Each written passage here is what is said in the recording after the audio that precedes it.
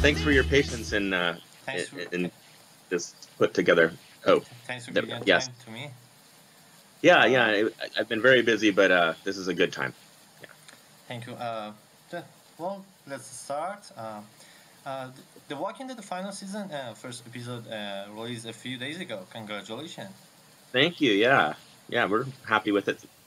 It's coming along well. Well, I'm really waiting to see how the Clementine adventure will go to the end.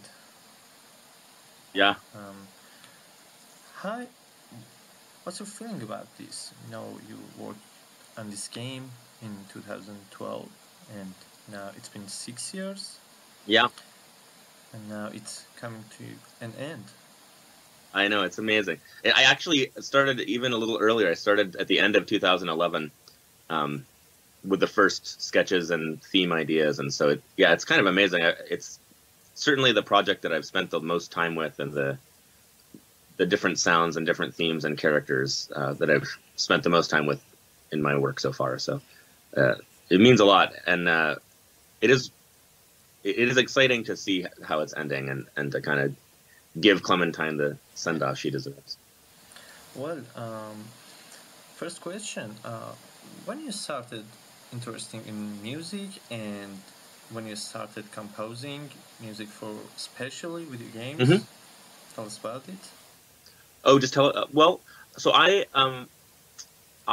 always loved music and grew up playing violin and singing a lot, and Okay. then got more and more interested in writing music when I was in college at university, and uh, started writing more and more. And then when I was getting ready to start thinking about life after college and finding a job, I knew I was interested in trying to write music for a living, and I loved game music. I loved film music. I especially liked the idea of writing music to tell that connects with a story Yeah. more than writing concert music. And so games were a really good fit for that. And pretty early on in my career, I was connected up with Telltale Games as they were starting, and they were, what they were doing was really exciting to all of us, and me especially because I especially like writing that kind of music. I'm happy to write music for other types of games as well, but when there's a story there, that really gets me excited and gets my attention. So I've really loved working with them and with other narrative game companies to use the music to kind of tell the story and carry an emotional journey for the characters and all that. Well, you worked on so many different games.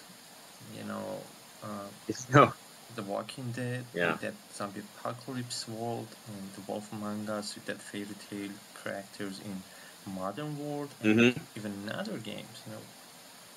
And one is common between all of these games, that all of them is adaptation. You know, one from comic, one from Hmm. TV series, and one from another game. Tell us about the challenges of making music for these types of games. All of them has a source. Yeah, there's a very big difference to writing something for a completely original new thing and writing something that is an existing property like that. But even within that, there's sort of a difference between, like, for example, The Wolf Among Us was an existing comic book, but there Yeah. wasn't already a musical sound associated with it. So Yes. even though that was an existing franchise in a world that already existed in the comics, creating the score was more like creating something for a brand new thing, completely original. We spent a lot of time sitting down thinking about what we wanted that music to sound like and how it should fit in with the art style and the that kind of like dark retro feel that game had. Yeah. Whereas something like the Game of Thrones game that we did, which was really connected to the show, and we wanted the music. We knew the music had to sound like the music that's on the TV show. So for that, it was much more about studying the music that Javadi writes for the show, really getting to know the language that he uses for that, and then creating new stuff in that same vein. And then there's something like The Walking Dead, where there was a TV show and there was a comic already, but the music that we were wanting to create for it wasn't really going to be quite like the music for the show. And so that was more of an organic process, again, of figuring out what we wanted that to sound like. But then comparing those, with like Back to the Future or Jurassic Park, where we knew where you know exactly what the music is meant to sound like. It's a very different kind of process, especially early on. You know, the planning process is very different if you're doing something for an existing franchise versus something that is more original and new.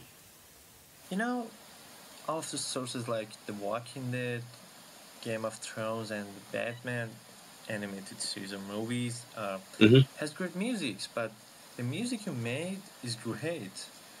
You know, it was really great, and I really liked it.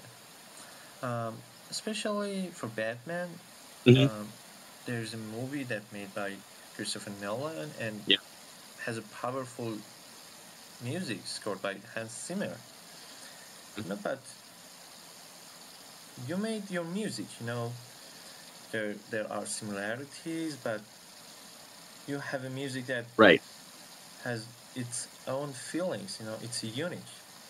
Tell us about the influences you had for making the music for Batman and Game of Thrones and the other games. Yeah, well, so Batman, you know, Batman has sounded like a lot of different things over the years, you know, from, you know, there have been so many different versions, you know, in comics and in television and films of what Batman is and what Batman sounds like. So when we were first starting that one out, that was a very interesting, tricky one, because we knew we didn't want it to be exactly like any one of those other ones, but there were elements of the Hans Zimmer score for the Christopher Nolan movies, elements of the Danny Elfman scores for the earlier Tim Burton movies, and even the music from the animated series, the cartoon.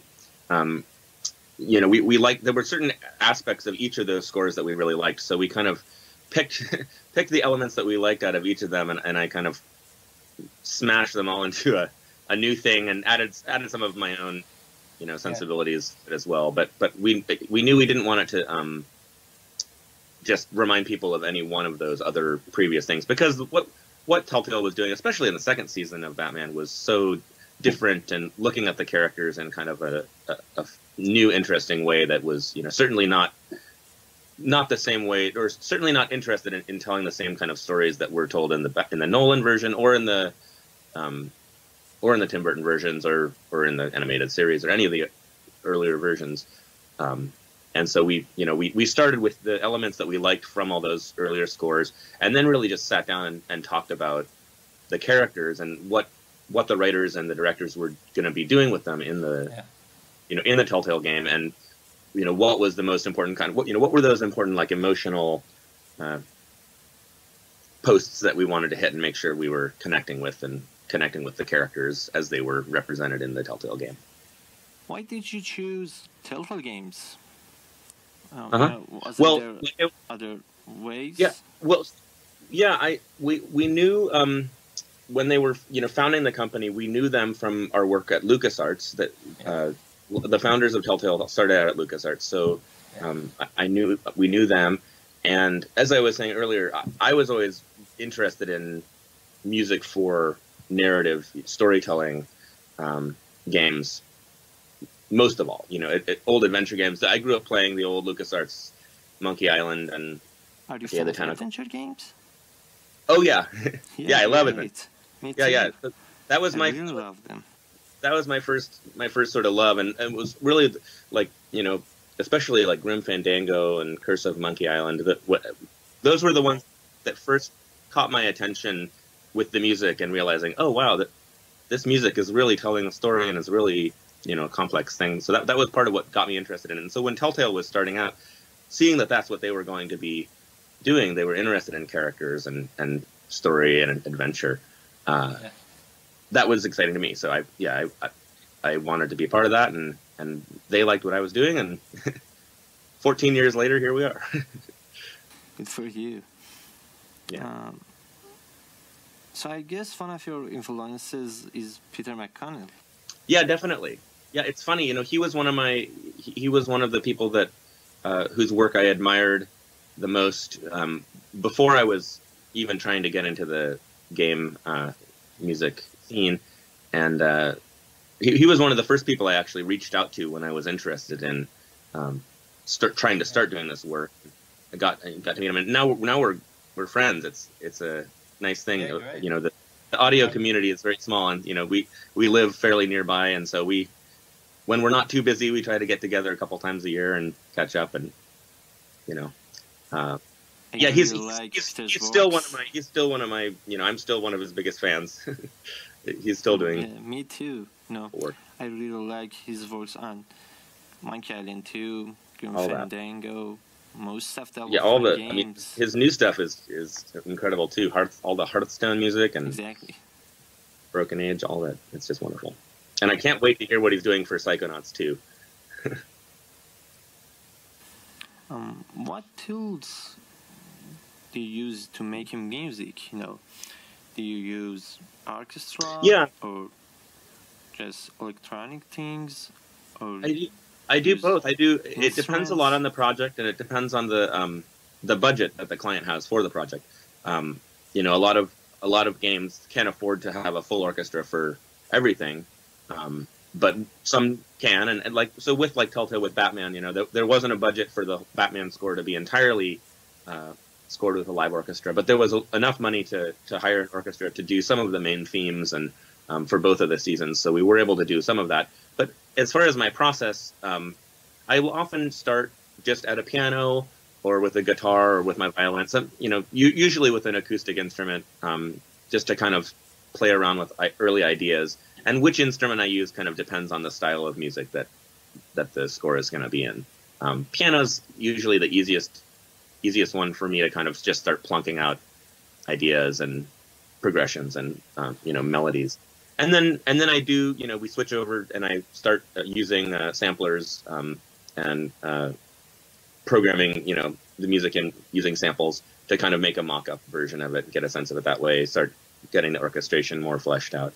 And then even when we are going to record with a live orchestra, I go through that process, and that's pretty typical. You'll usually, the client will want to hear an approximation of the music before they send it off to the orchestra. So you know, you'll get it up sounding as good as possible with samples, and then once it's all approved, then there's the whole process of making the parts and getting the performers booked and scheduled and recording them, and then and that's how it goes. But yeah, so it varies. It goes everything from some scores which are entirely electronic, and you know, sometimes even just synth scores. Like Wolf Among Us has a lot of you know, a lot of synthesizer sounds, but also some acoustic instruments, some flutes and things in there. And when possible, you know, you can replace, even if you're not replacing all of the music with a live orchestra, you might be able to replace a few instruments with a live performance, and that always, you know, improves the quality. I just got finished doing a project, not for Telltale, but which was more of a cowboy country pop, American country pop style thing, and so I was playing a lot of guitar and violin and recording myself performing a lot of the parts for that, and so for some projects, if the music is the right kind of music, I can perform them myself. If it's a brass instrument or woodwinds, I'm not very proficient in those, so I'll usually bring in better musicians than me to perform those parts. But it just depends on the project and what the budget is like and what the schedule is like, and that's just considerations you have to make early on when you're planning how it's all going to get put together. Have you ever worked on something hasn't made by Telltale Games?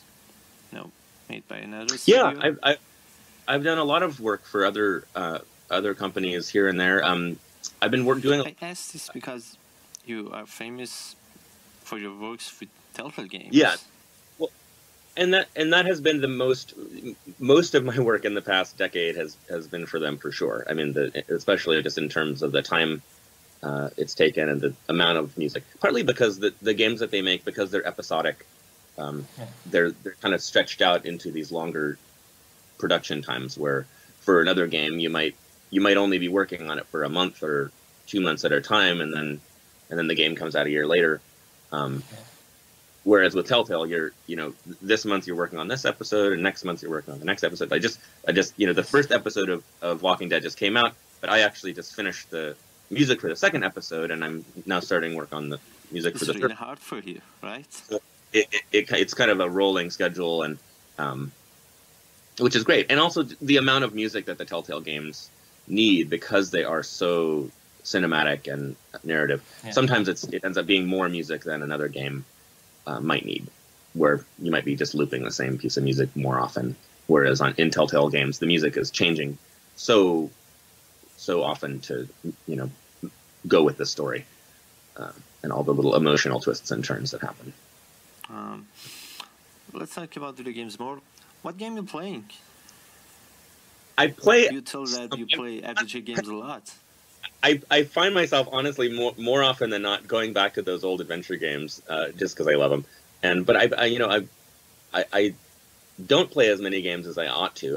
The last game that I really played quite a bit of and really enjoyed was Breath of the Wild on the Switch, the Zelda game. Just very different from the types of music. I am, yeah. Especially Breath of the Wild. I feel like the best one in forever.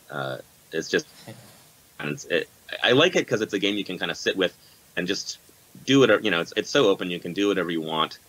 You can sit down for 5 minutes or 2 hours and kind of just do what you feel like. There's no pressure to necessarily push forward with the main story if you don't feel like doing that. So really for me, I have a 2-year-old boy, and so I don't have a lot of free time when I'm not working, and so it's stealing those little moments to play is it's the perfect game for that, because you can just dip in for 10 minutes and. Did you like the music?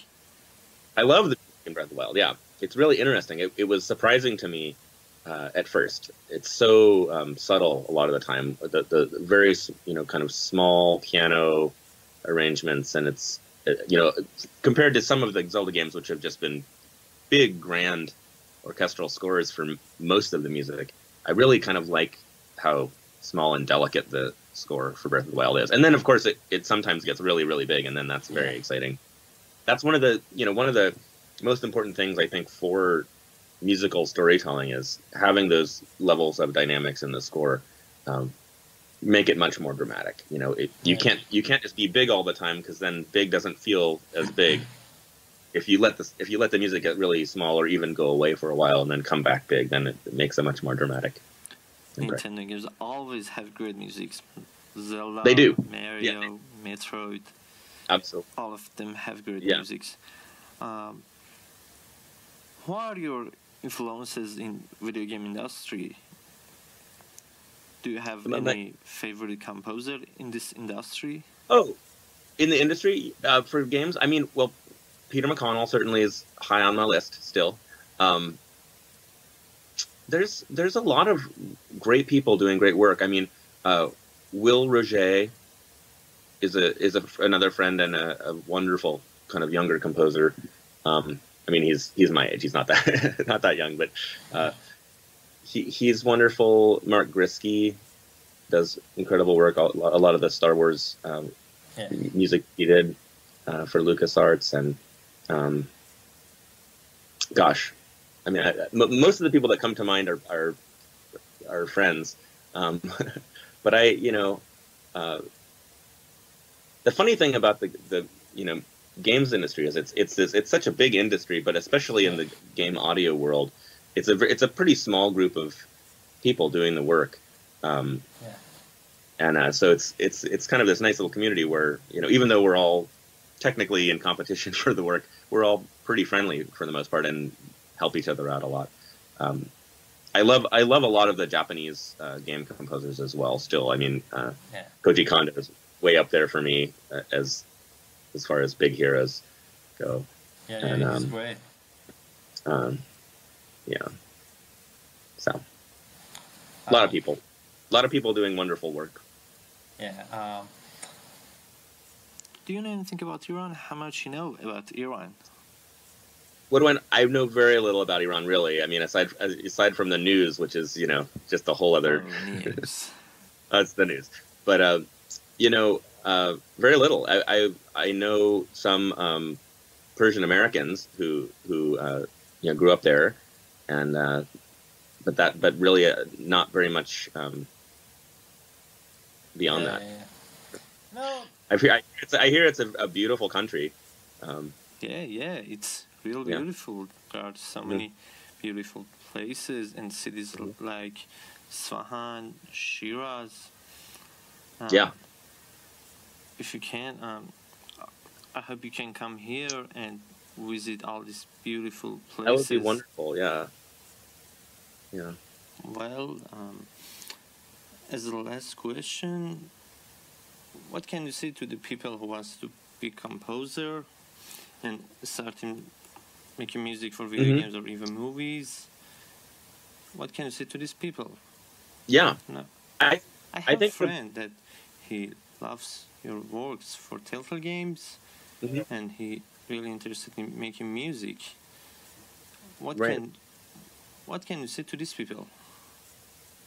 I would say first of all, I would say the most important thing to do if you're interested in writing music is to do it often, to play music and write as often as you can, write in different styles as much as you can, especially if you're interested in doing it professionally. If you're interested in being a composer that gets paid, to make music for entertainment, it's really important to practice in different styles, because from one job to the next, even if you look at the Telltale Games, and that's all just within one company, but the variation in the style of music from one game to the next is pretty big, and so it's important to build the flexibility up to be able to do lots of different styles if you want to be able to get the work that to pay the bills. But then beyond that, more and more, as whether or not you want to do it professionally, I think going and listening to music in a lot of different styles is also really important, and not only listening to the music that you already know you like, getting excited, exposing yourself to more. I think that's true of all art and all artists. I mean, I think unless you're consuming other people's work and listening and kind of expanding your own experience, it's very hard to be creative within yourself. So I try to listen as much as possible to new things, and go see live music as often as possible. Also, I think is important, and play music in whatever way you can and want to. I think those are the most important things. But just like with anything, with writing and other things, I think the most important thing is that you're just doing it regularly, so that it doesn't. So that sometimes the hardest part is just getting started with anything, and so if you have a routine and you're doing it every day, then that's just what you're doing. It's no big deal. Usually, once you start, the first 5 minutes are the hardest part, and then you just get going. So if you're doing that every day, then it's no big deal. Thank you so much. It was great. Thank you so much. Appreciate it. Yeah.